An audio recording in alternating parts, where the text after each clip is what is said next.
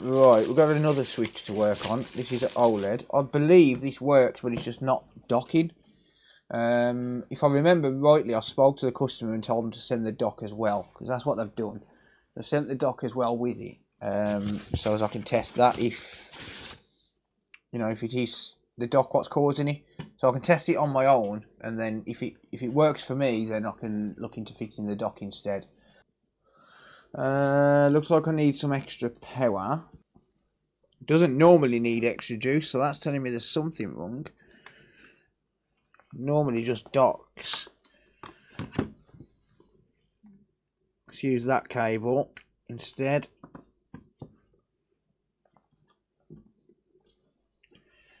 And let's plug this one into my power source. Yeah, that's telling me there's something wrong because it doesn't normally need extra power. It normally just works. So plug that in.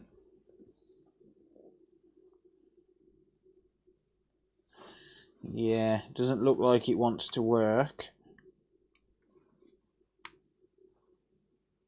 Oh, hang on.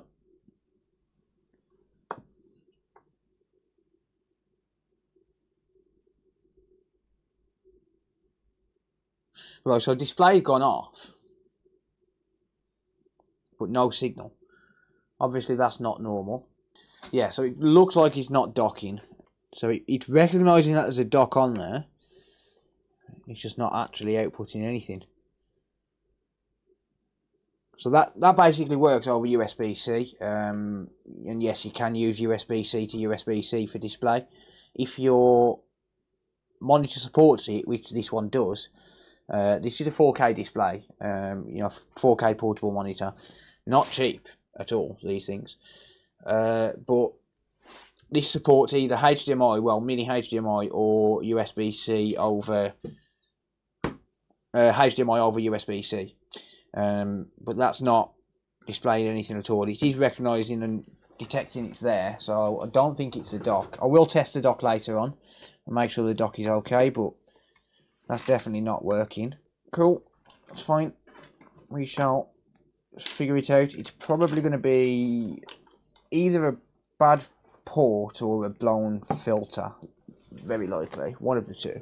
But it could be M92, given saying that, because it wanted more power. It normally just works without extra power plugged into the screen, and the screen wanted extra power, so that could be that it's not outputting enough power. Let's have a look at the port itself. That looks absolutely fine. The port looks mint. I don't think it's the port. Right, so in terms of the dock function on this, there's a few things it can be.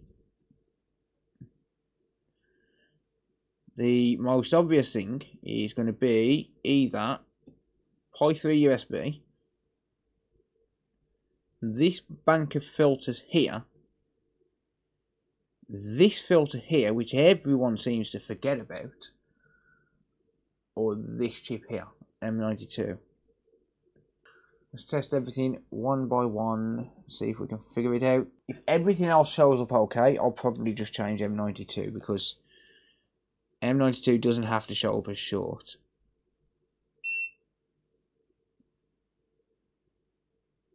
I'm not getting contact on that. You know what? I need to grind this thingy down, because I haven't got any test leads. I haven't got any new test leads for it. I have to grind this down just so I can use it for now. I have got some, but I just need to find them. Yeah, that'll do. That'll do for now. A lot more pointy. She's a lot more pointy. Oh, that's so much better. Look at it. I'm a friggin' genius. Yeah, that filter's blown. I thought it did, but I just had to make sure. That filter's blown. Both of them. Yeah, we've got no continuity on that filter whatsoever.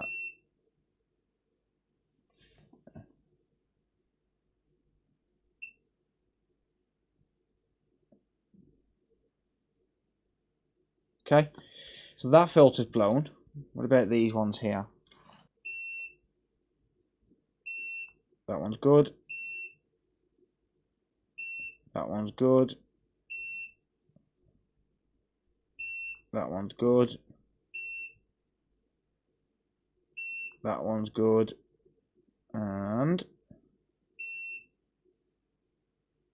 that one's good. Just this filter here.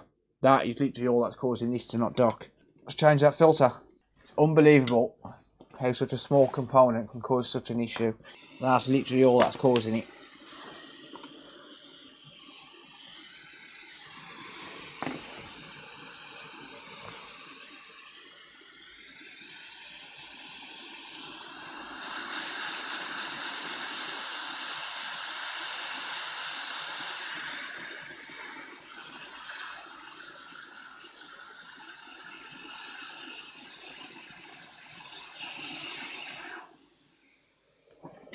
Right, that pinged off, but it's fine. It's dead anyway. So the question we've got to ask as well is, what blew that fuse? What has actually damaged that fuse? Why has it blown? Sorry, not fuse, filter. But the thing is, they act like a fuse, right? They don't just act as a filter, they act as a fuse. You know, if something goes wrong and too much current goes through it, it can cause the filters to blow. That it allows them to act like a fuse, blows them before it does any further damage to the console. So we need to find out what that is that's caused that. Was it just a bad charger? Was it a bad dock? And we'll find out in a minute. I've got a standard switch here. So that particular one, that particular filter is the exact same filter as this one on the HAD001 standard switchboard. HAD01, sorry, switchboard. So if you look at the design, you got the four that are here. So you got 1, 2, 3, 4 there. And then this fifth one, if I was to do a continuity check from here, it would go to these two wires here. Those two there. So those two pads on Pi 3 USB. And then this one here is basically the same as on the other side of the board on the standard switch, just here, right? So there's, on the original switch, there was something called a diode array pack, or a diode pack. Basically just a bunch of diodes, bunch of protection diodes. They caused a lot of issues, but a lot of people forget about that particular filter, and they get no display and they can't figure out why, and it's generally caused by either this filter here or this filter here. That's why I tested this one first. So let's steal this filter, but first I need to test it and make sure it's good. Okay, that filter's good, I can use that. So if I can't find out the reason why it's actually blown, because I'm not going to power this on until I know why it's blown, or at least I'm going to try not to. If I can't figure that out, then I'll have to just assume that it's the customer's charger what's caused it, and then just advise that they buy a new charger.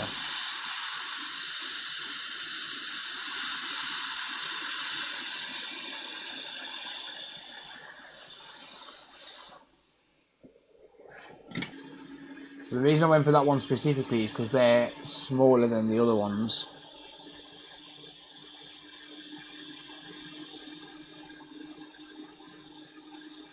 Oi. Get off the tweezers. Thank you. Well, I'm going to drop my airflow right the way down. I'm going to go for 1%. Just so as I don't end up blowing the filter away.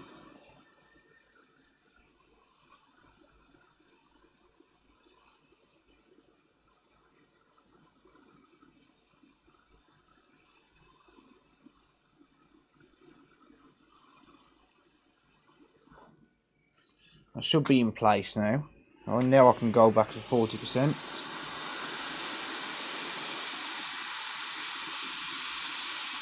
There we go. Surface tension is your friend.